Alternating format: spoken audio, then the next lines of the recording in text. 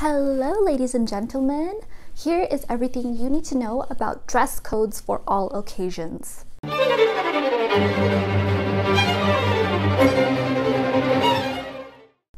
My name is Gia. I'm an etiquette consultant based here in Los Angeles. And first off, I want to get into why dressing well is important. So why is it important to dress well? There are so many reasons why. The first things first is you do not waste time.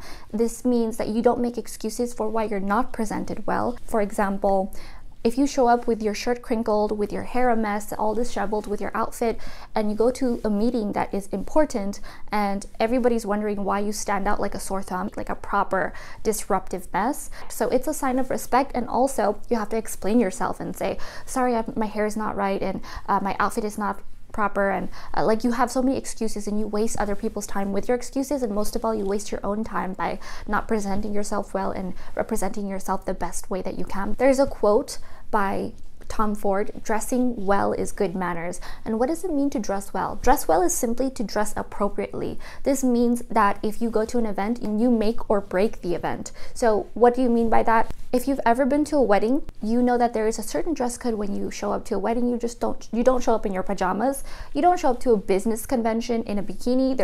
Everybody wears lounge suits or something conservative to cover themselves up. I have been to a wedding where everyone was dressed mostly immaculately, did a very good job, and then one person showed up in jeans and a utility jacket and it had a giant stain on the back. So it cheapened the event for everyone. But there's other times where you can make the event. So if you're the one who's lifting up everybody else's expectations for how the occasion is supposed to be, then people look to you for inspiration, and a lot of people will appreciate that. For example, I went to an afternoon tea and I was the only one dressed properly for the afternoon tea with my shoulders covered. I wore a hat because it was formal day dress. There were women and even a gentleman there who had very expensive clothes, way more expensive than mine, and they were very well put together. Some of them were not necessarily, they were extremely casual, but I live in California, that's bound to happen, and especially in Los Angeles. A lot of the people were wearing incredible designers that I love, but they are nowhere within a lot of people's budgets. This gentleman had a matching bag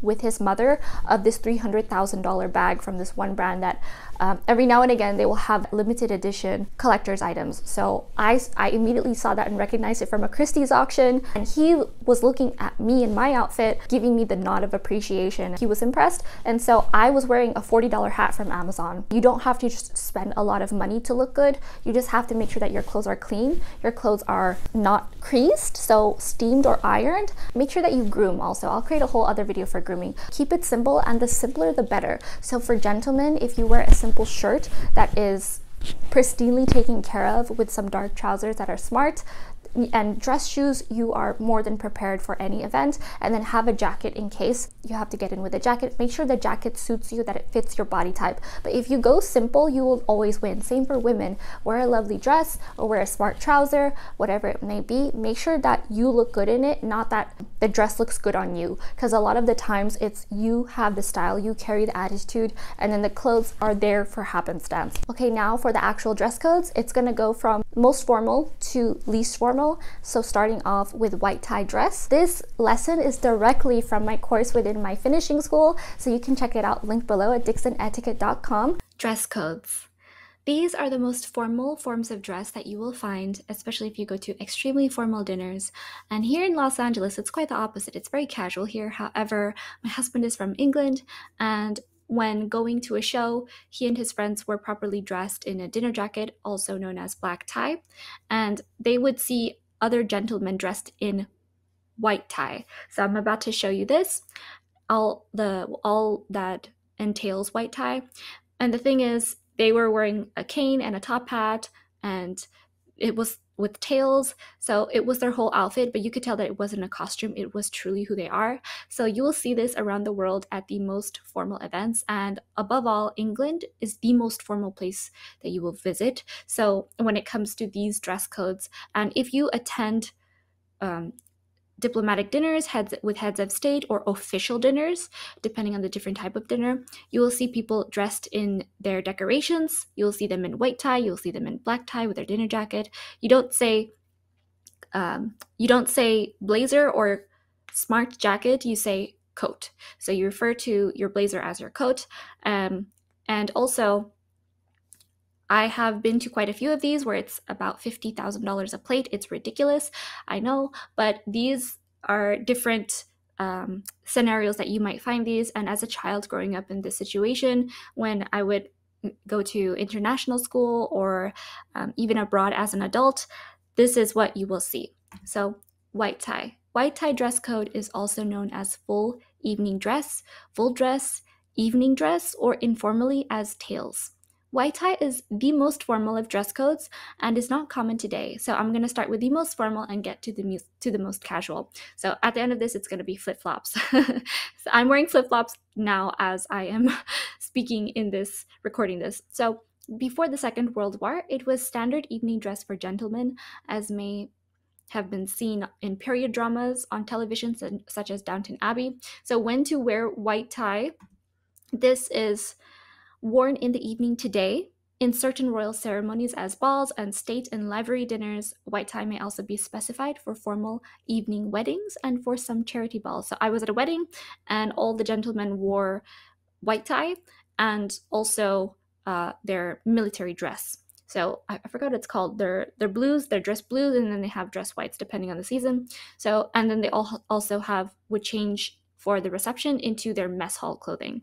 So it also is the dress code for some Highland balls for those men not entitled to wear the kilts or trews. So trews are like the kilts with the tartan, but they're trousers. It is no longer seen at the theater or opera, and opera cloaks and silk top hats along with canes and white gloves are now only seen on stage. So I have an ancestor who had his car built around his top hat so that he could wear it inside his car. So a long time ago, cars were the chassis and then the hood. So they were bought as separate pieces instead of just having one piece. So he had it custom made to fit around over his hat so he could wear it inside and not mess up his hair. White tie will always be stated on the invitation itself. Many organizations hosting events will say white or black tie, as they are aware that the former may be difficult for some invitees. So white tie for men includes a black single-breasted tailcoat in black wool, barathea, or ultrafine herringbone with silk, peaked lapels, often grosgrain, worn unbuttoned. The coat is shorter at the front than a morning coat. Black trousers with a natural taper and 2 lines of braid down the outside leg. A white Marcella cotton piqué shirt with a starched detachable wing collar and double cuffs. Cufflinks and studs. The shirt will usually be closed with studs rather than buttons. These may be plain white or decorative. A low-cut white Marcella evening waistcoat, double or single-breasted. A thin white hand-tied Marcella bow tie. Highly polished or patent black lace-up shoes, worn with black lace-up traditionally ribbon, so satin or silk, and black socks. In winter, a black overcoat and white silk scarf may be worn. So the more formal shoes are, the more sleek they look, the less embellishment they typically have on them, as you can see in this photo here. White tie for women consists of full-length formal evening dress. It is traditional but not essential to show décolletage. Shorter dresses or trousers, no matter how smart, are not acceptable. Jewelry can be striking, so this is the time to go all out. This is the time for finest jewels and gems, including tiaras. Traditionally, these were worn for the first time by brides, and it is incorrect for young girls to wear tiaras on any occasion. So if you are married, you wear a tiara after 6 o'clock, and hats are off after 6 o'clock. Black after 6 o'clock, no more brown. Evening bags should be small and elegant. And if you have one that converts into a minaudière, if you have, see as in the photos here, they're all carrying minaudière and clutches. So if you have one that has a chain attached, that you can convert it in case you get tired of carrying it around, or you have food or drinks, or you want to relax, that is also an option. Gloves. Long evening gloves are traditionally worn at balls and dinners when the dress code is white tie, but are no longer compulsory at many events. They work best with sleeveless dresses, but older women may wear them with cap or short sleeves. With long sleeves, it is better to dispense with gloves rather than wear short ones. Gloves should be worn en route to an event in a receiving line when shaking hands and dancing. They are removed when eating, even a canapé, and at the dinner table. They should be taken off finger by finger and rested on the lap under the napkin. Women's evening coats. For formal evening events, daytime coats look out of place. A smart evening coat, cloak, pashmina, or wrap in a suitable material is preferable. Variations of white tie. An alternative to white tie on certain occasions may be national costume, for example, Indian, Chinese, or Arabian. This will usually be stated on an invitation. Certain societies or clubs may give balls at which their own evening dress coats are worn, usually colored tailcoats, red, blue, or green, with special facings. These are worn with a white tie and waistcoat, but often with ordinary dinner jacket trousers. Non-member male guests not entitled to the club coat usually wear black tie. The dress code full dress ceremonial is occasionally seen for very formal or state occasions. For evenings, this may be usually interpreted as white tie for civilians, but it is important to ask and check with the host or organizer. For daytime events such as state funerals, it can mean dress uniform for those in the services, robes for peers or judges, or particular vestment for clerics, and usually morning dress or simple business attire for others. So you can only wear uniform if you are still serving in the uniform.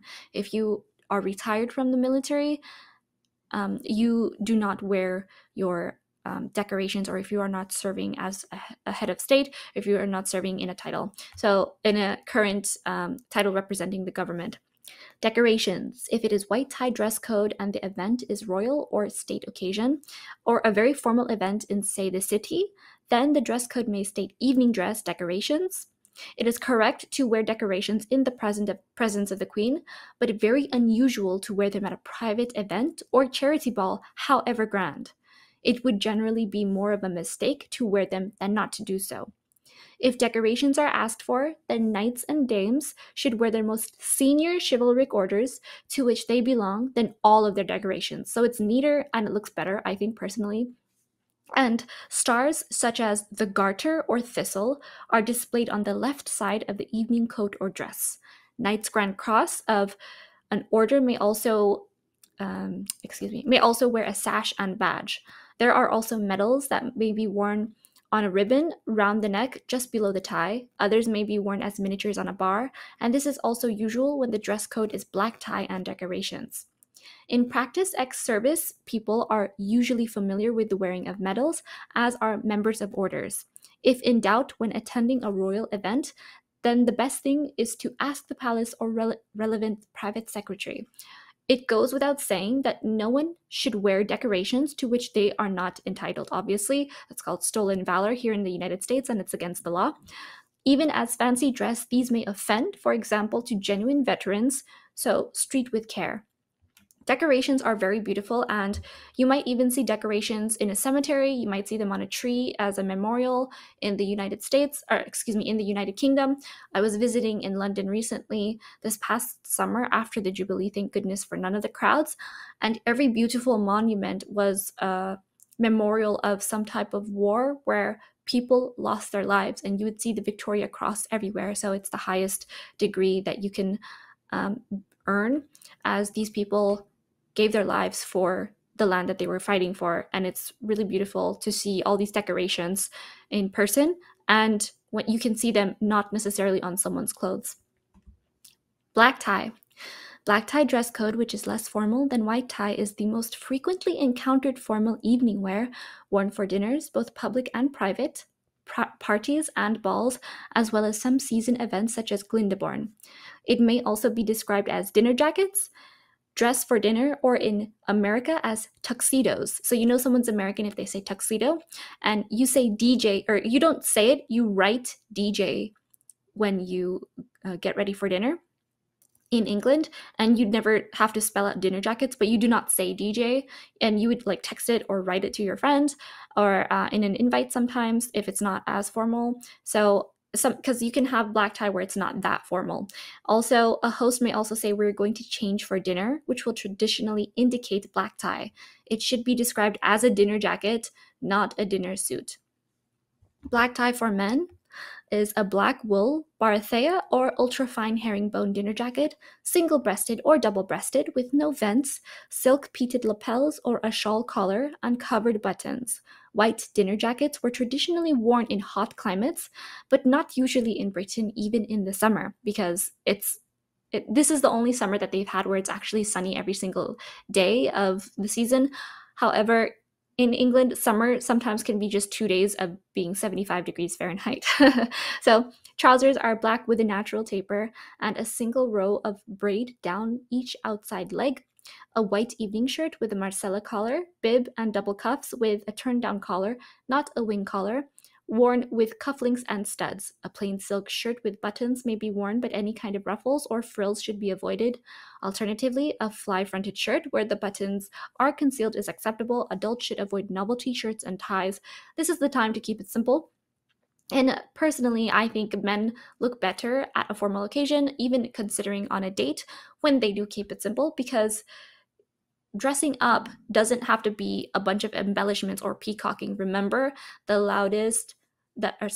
emptiest piggy banks rattle the loudest. You don't want that kind of attention. And the more sleek and simple you look, the more formal it is and leads the eye better along your frame. Studs may be black or decorative. A black hand-tied bow, avoid ones which are pre-tied. Please tie your own bow. Get into the practice of this, and get into the practice, ladies, of doing this for your gentlemen. If you have a son, if you have family, if you have a nephew, if you have a boyfriend, if you have a husband, a grandpa, father, whomever it is, learn how to do this in your life. Learn how to tie a tie, learn how to tie a black tie, a bow tie, so that you have that skill and nobody can take that away from you. Black, the size of the bow tie should be proportionate to the size of the wearer. Wearer, that's a hard word, sorry. Black, highly polished or patent lace-up shoes and black silk socks. Cummerbunds are not considered essential but may be worn. A matching and cummerbund in a non-conventional shade, pastels rather than burgundy and black, should be treated with caution. So the origin story of cummerbunds is that that's where you hold your opera tickets. It's basically a pocket. Waistcoats may be worn, although they are not seen very often unless you go to, say, a wedding, and you'll see a lot of people wear waistcoats, and refer to it as a waistcoat, not a vest. But specifically for black tie, waistcoats are not necessary. Remember, the simpler the better. A waistcoat and a cummerbund are never ever worn together. So it's like wearing a belt and braces. It's like, why do you need double the security? Like Santa Claus has a belt with a buckle. If you see like the Coca-Cola pictures of Santa Claus, and then he also has braces, which it's like, how much help do you need holding up your pants? A white handkerchief in the left breast pocket is a classic detail. Variations of black tie. In the country for dinner parties with neighbors, and especially in his own home, a man may wear a velvet smoking jacket, usually navy blue, burgundy, or dark green, with a black bow tie, dinner jacket, trousers, and evening slippers. So I actually love velvet in a color for a black tie when it comes to jackets, because it stands out so much and it is so rich. That's why Tom Ford has so many velvet dinner jackets for gentlemen. And also it makes people stand out if it shows a bit of your personality. I think they're beautiful, and I got my husband a handful of them.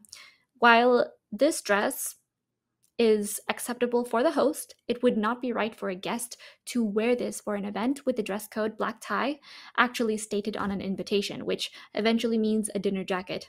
Evening slippers, sometimes monogrammed or crested, may be worn and are more often found in the country, so in the countryside. Unless national costume is specified, the usual form would be when in Rome, but in practice, smart equivalent dress from a person's home country, for example, an Indian Nehru jacket or Arabian robes, may be acceptable.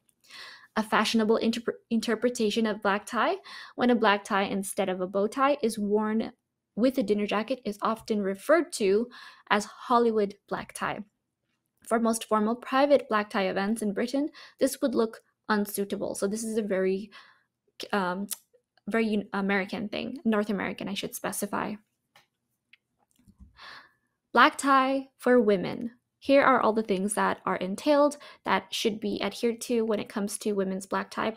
This is a very beautiful dress, by the way. I saw this online and I wanted to buy it. I love the color on her skin. It's beautiful, like deep autumn, warm tone color season. So women should wear an evening dress or skirt. Long or at least not very short is usually best. There is a difference between a formal dinner and a dinner dance. Avoid wearing voluminous dresses for a dinner because they're not practical. However, very tight red carpet dresses or those with a dramatic split, while stunning when making an entrance, can be uncomfortable or inappropriate at a formal event that involves both a reception and a sit-down dinner. So there are Spanx made by, or I should say Skims, because it's by Kim Kardashian, that are meant for this. So it has one leg that is short, a short sleeve for the leg, a pant leg, I guess I should say. And then the other side has a long one.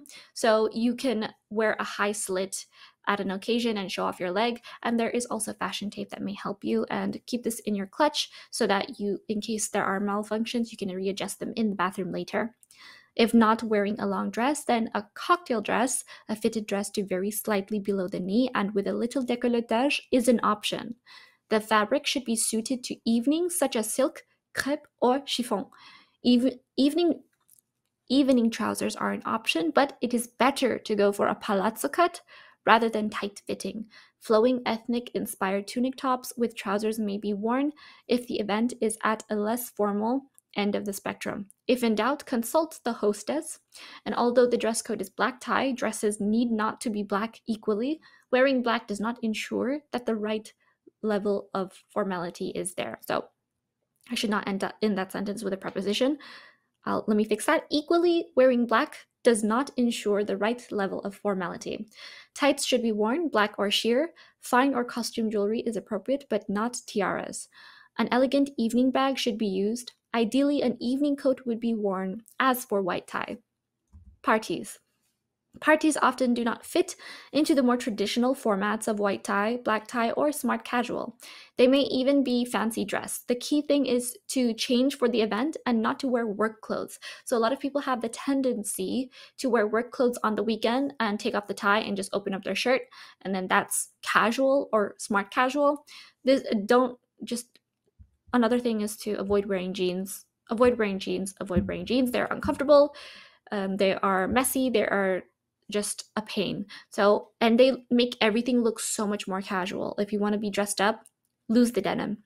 When an event is unless that's what it says in the party invitation, or that's the code, the dress code that people are going to go for, wear jeans. But jeans are very casual. Jeans are more. Remember that jeans were invented by a farmer and are farming fashion. So the only time you wear jeans is when you're working in the backyard, if you're gardening, and if you're on your knees doing hard work. That's how jeans should be associated. When an event is themed, it may be hard to judge the formality, so take on board the style of event as indicated by the invitation and the venue, and ask the host. It is now acceptable for men at relaxed yet formal evenings to wear a velvet jacket, Nehru collar jacket, or moleskin suits with an open-necked party shirt. Shirts may feature non-formal prints, for example, small flowers or brighter colors. These jackets and shirts may be coupled with a smart dark-colored jeans or trousers. Such combinations indicate an effort has been made, whereas a dark suit may indicate that a man may not have tried to put together an evening look. Women should make it clear that an effort has been made. Theme parties can be a minefield. While it is good manners to make an effort and disrespectful to ignore hosts' requests, that doesn't necessarily mean, for example, hiring a full theatrical outfit or feeling miserable all evening. At the very least, well-chosen accessories or jewelry can indicate the style of period required. Morning dress. This is probably my favorite occasion wear. So morning dress is also known as formal day dress. The jacket is always referred to as morning coat. Morning dress is traditional for men at weddings, formal memorial services, some official functions, and formal daytime events in the presence of the Queen, and some seasonal and some season locations, such as the royal enclosure at Ascot, morning dress should not be specified to be worn at an event starting at 6 p.m. So this is morning day dress, so morning dress. So for men, a black or gray matte morning coat, single breasted with peaked lapels, curved front edges sloping back to the tails. The reason for this is because they used to ride horses and they needed something that could go behind them instead of that was formal in their uniform when they rode a horse without it getting in the way. So if they needed to reach into their pockets or reach on a sheath, whatever is around their belt, this is what they wore when they were gentlemen or knights or warriors back in the day. So this is how the dress translated into today, which is why it has the not tails, but it slopes back. Trousers are gray or black striped.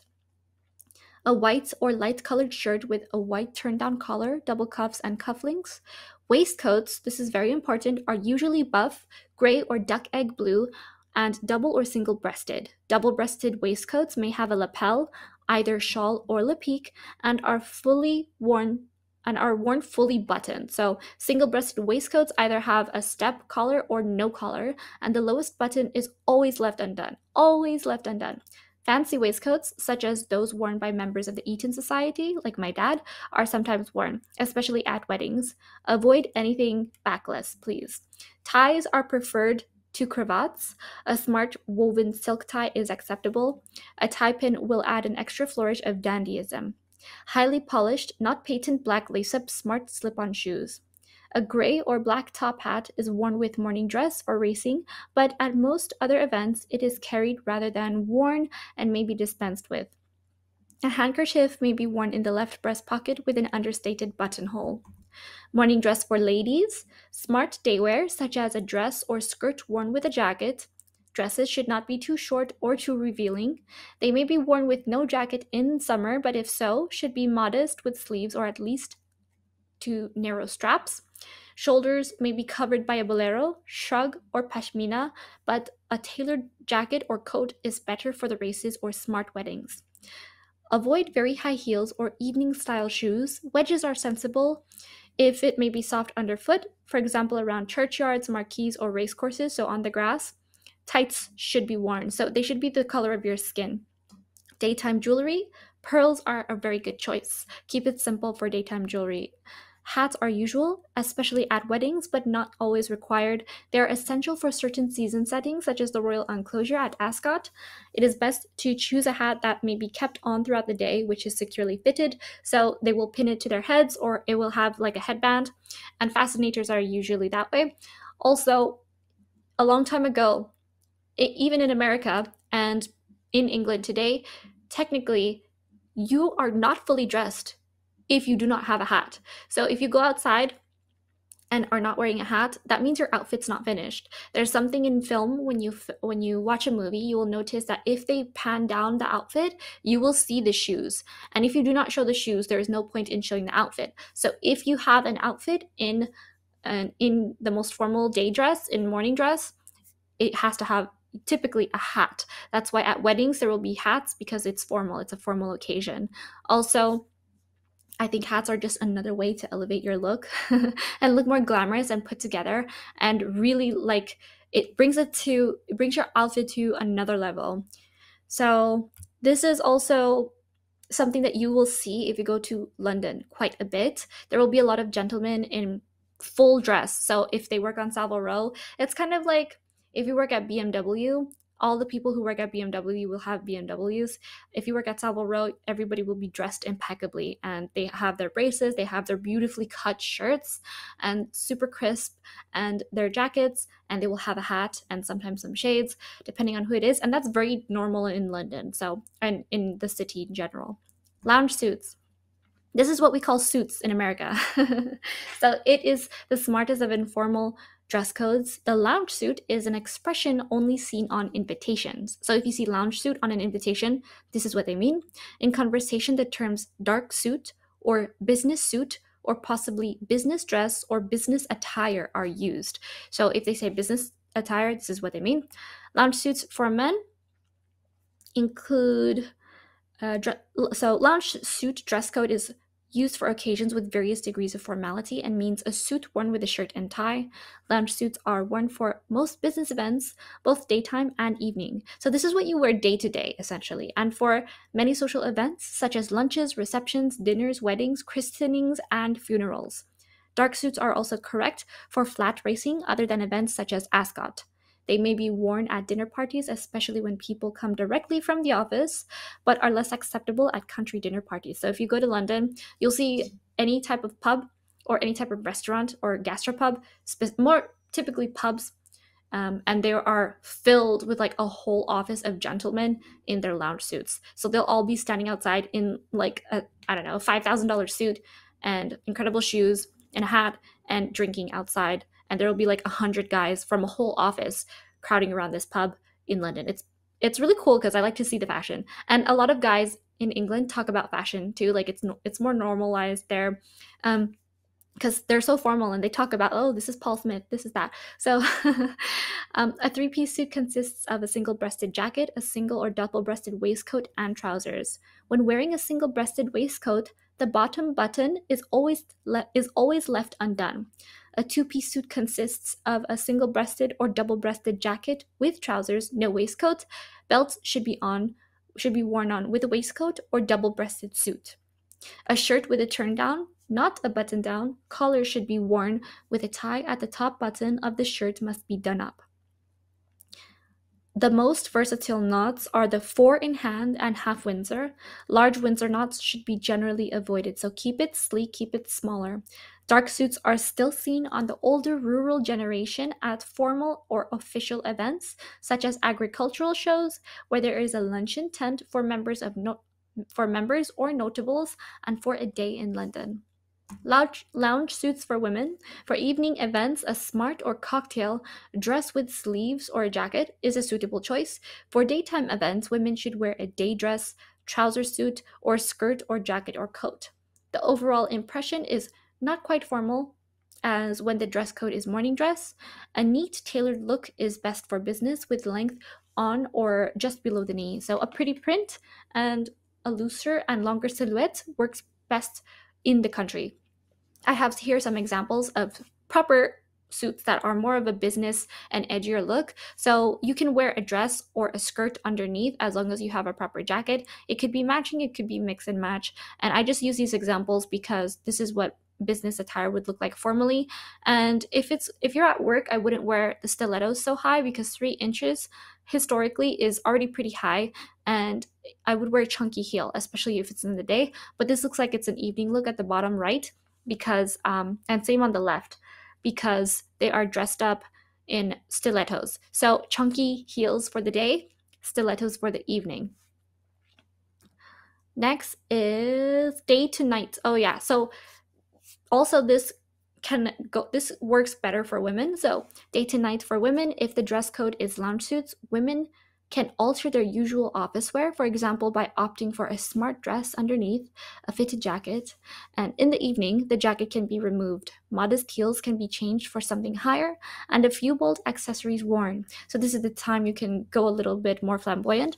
Swap a daytime bag for something smaller and more elegant for the evening.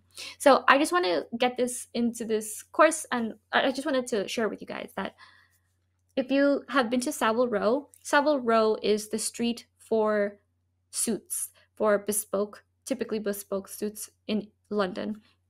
And if you know the brand The Row by the Olsen twins, it's named after Savile Row. And Savile Row is known for the suits, but Jermyn Street is known for the shirts. So England invented the suit, they invented the shirt, the most formal types of wear. So this is why we wear them today. And I love Savile Row. I was just there and I was in Jermyn Street and I bought a bunch of shirts, and the shoes are incredible also. So Ralph Lauren is his manufacturer is Crockett and Jones for his shoes for a very long time. And a lot of American brands and a lot of other brands like Gucci copy the American styles. For example, Gucci was a bellboy who worked in a hotel in London, saw everyone's incredible clothes, and he was obsessed with the equestrian style. So if you see the horse bit, if you see the logo, the emblem, it has a horse bit in it. And a lot of the things, if you do not see the GG, which are my initials, it's pretty fabulous initials, you will see the horse bit, and that is the equestrian style he was so in love with when he worked in England. And so he created this incredible design of style when it brought it back to Italy, where it's more sleek, it's more exaggerated. And in France, they have their rendition of a suit where it is more fitted. So if you see the prime minister or if you see the president of France, they are both in very, very tight suits because that's the style. And I'm sure that will change, but I doubt that it will be oversized like here in America that we like to do on and off, and sometimes in London too. But that is, if you see Tom Ford and really high end couture and suit makers as Armani, they copy Savile Row. So Savile Row has a bunch of brands that are all royal warranted. So you'll see since the time of Napoleon III or King George, and all the royal warrants of all the royalty that shop there on their store, literally on the glass, really big, so that they show that they have been there a long time, that they are a heritage name. And each brand copies one of the suits. So if you see in Savile Row the different types of suits for each brand, they all have a very distinct style. And designers around the world copied each style. Like Tom Ford has like the Huntsman style, Armani has, I don't know, Jeeves and Hawks style. So it's always different. So that's just a little piece of interesting information. Formal, smart, casual. So first I'm going to start with smart casual. So smart casual can be the hardest dress code to interpret, and a great deal depends on the invitation and type of event. A printed invitation suggests a smarter event than a text or email. Formal, smart, casual for men includes, I'm going to get into this, so this is a lot. So it is worth remembering that town or city events will generally be more fashionable and formal than those held in the country. So a village, so I'm going to explain what is a town, what is a village, what is a city. A city has a cathedral. A town has, I forgot, a church with like a clock tower, I think, and then a village has just a church. So that's how you can tell the difference. So if you go to different parts of Europe, you'll see this a lot, and they will refer to it differently. And they dress, the reason why is because they dress differently in these different places. There are different codes of conduct. So similarly, if the host or hostess is very traditional or of an older generation, then the style may be more formal. For men, smart casual requires a jacket or blazer, flannels, needle cord trousers, or chinos, not jeans. So flannels just means the material. A shirt with a collar, not a t-shirt. T-shirt is underwear. Just know this. And smart shoes, not necessarily lace-ups, but not trainers or sandals, so nothing too casual or informal.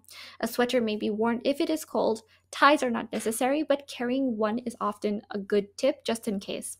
Smart casual is usually a summer dress code, but if it is winter, then opt for an overcoat rather than an anorak or parka. That looks too casual.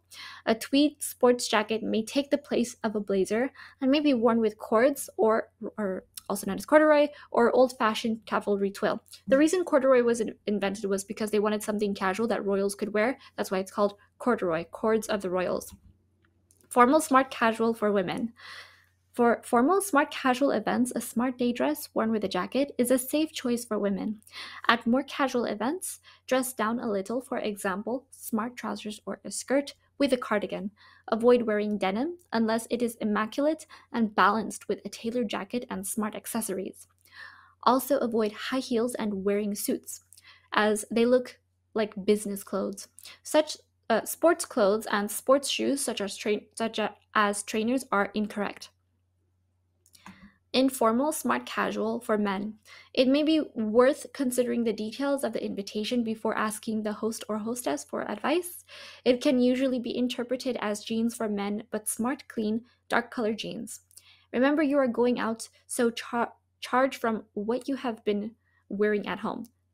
So change from what you have been wearing from home. I cannot read my writing. Please excuse my incoherence. Others than in high summer or on the beach, trousers are better than shorts and polo shirts better than collarless shirts. Just because an event is informal, it is not synonymous with making zero effort. So anytime a gentleman is wearing something casual, it should be a polo. The only time he should wear a t-shirt is if he's working out or is outside working with some jeans on, so doing some housework, or inside as pajamas. But the thing is to wear a polo if it truly is casual, and polo is what you wear as a gentleman nonetheless, in not just in the West, but I should just specify for this that in the West typically. So I also have to remind you that t-shirts are underwear, and this is what I see about with America, is that shirts are worn on the outside, and this is normal. Where short pants, however, should not be worn. So shorts for gentlemen should not be worn unless you are at the beach or going on an outing that is very sunny, but not a picnic. Trousers should always be worn. One time when I first married my husband, he um, was dressed appropriately for the day, and we didn't have plans to go anywhere. So I asked him, "Where are you going? What are you doing? And why are you dressed up?" And he said, "Because it's daytime." And so the finishing school he went to was the RAF, where Prince William went, and then I think Prince Harry went to the Navy. So yes, the RAF. So military is typically finishing school for gentlemen, because that's where they network, that's where they discipline themselves, that's where they learn how to dress up, how to eat, how to carry themselves, even confidently walking in. It's really fascinating. So informal, smart casual for women. Study the invitation and dress for the occasion at the time of day and season. Denim should be immaculate, and sports or beach clothes avoided unless the occasion demands. However, too much tailoring and heels can look wrong, and if you are unsure, find out as much as possible about what other people are intending to wear. If that isn't possible, ask the host or hostess. It is always more polite to the host to dress up. Come as you are rarely means what it says. Be prepared to adjust your outfit at the last minute. For women, this may mean dressing down an outfit, for example, swapping heels for flats, taking off dressy jewelry, or removing a jacket and putting on a cardigan. Dressing well is simply dressing appropriately. That's how you show your best effort and express yourself elegantly. And I want you to remember that you want to overdress a little bit, not too much, but that you look out of place, but overdress a little bit, that it lifts, excuse me for the trucks in the back, that it lifts the occasion. Because there are so many times where I've been to an event and people look at me and they see that I mark the occasion, where other times I go to an event and I see people way too casual, and it's supposed to be a nice event, that the host is even saying something about it, that they're disappointed, and they cheapen the event, they cheapen the experience by not dressing appropriately. So remember also that white is formal in the evening, so dress it carefully. And in a lot of other countries outside the United States, for some reason after Labor Day, or when Labor Day hits, all of a sudden white is not allowed to be worn anymore. White is year-round. Country clothing. Dress codes in rural areas may be more traditional than cities. Some guidelines on what to wear are based on practicality. Clothes should be appropriate for weather and outdoor activities, and warm enough for drafty houses. Oh, sorry. Okay, so this is nearing the end. So it is wise to ensure that the dress is suitable for country pursuits. At the very least, a walk may be a likely eventuality. It is not advisable for a woman to wear very high heels and short, tight skirt to a Sunday lunch in the country, which may include a walk. Instead, jeans or cords with a shirt or jumper would be a more appropriate choice. Also, if you're going to a church for a Sunday lunch, I highly suggest that you wear a long skirt or some type of flowy garment. Country style and colors. Traditionally, black is still seen as a city color, other than for funerals. Men wear brown rather than black shoes and tweeds. Women might wear black for formal dinners or dances, but not for daytime. Women would not usually wear a tailored jacket indoors in a social rather than business setting, but might choose either a gilet or a jumper or cardigan. Outdoor weatherproof jackets are worn in preference to woolen overcoats. Colors are muted. Greens and browns are more rural than black or navy blue or anything high vis. Country sports, even if not practiced or the inspiration for the correct style. It is worth noting, however, that the wearing of jodhpurs or hacking jackets by fashionistas may cause amusement in country circles, so keep it simple. Dressing for an activity in which a person is not taking part is unwise and it looks really silly. So for an example, a man who is not actually shooting should avoid +4s. Accessories. Scarves or woolen or fake fur hats are frequently worn by women, while flat caps are worn by men, and walking shoes and boots are left at the door, and slip-on shoes such as loafers are usually worn indoors. The wearing of trainers indoors and outdoors is generally frowned upon, so remember earth tones, and you can wear a flat cap, city cap, cappy cap like this in the photo. But the way that hats were worn a long time ago was that a flat cap meant that you were working class, a top hat meant that you were the highest of upper class, and then much later a very new idea came along known as the middle class, and that's when the bowler hats were introduced into fashion. So formality, full-time country people tend to dress up for social and sporting events more than weekenders, who may take the opportunity to dress down, and this can cause clashes of dress codes. As for other dress codes, err on the side of effort and do not be afraid to ask in advance what others are going to be wearing. I hope you learned a lot in this lesson. Subscribe and click the bell to never miss a post. Thank you so much, Alessandro, for suggesting this video. I hope this helps. If you have any questions, let me know in the comments below, and give this a like to help more people dress appropriately, dress well, and present themselves at their best.